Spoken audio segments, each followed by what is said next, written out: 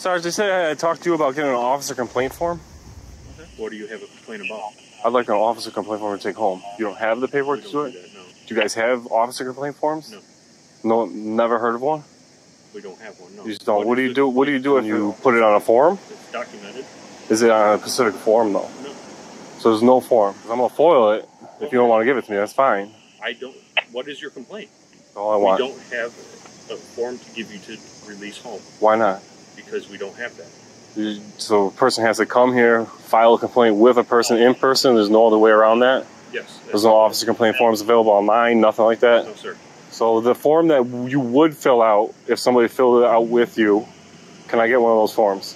No, we don't have a form to give you, sir. If I had one, I would be more than happy to give it to you, but we do not have one. Well, Erie County fam, as you can see, this is the way they do it down here in Dunkirk, New York. No officer complaint forms available to the public.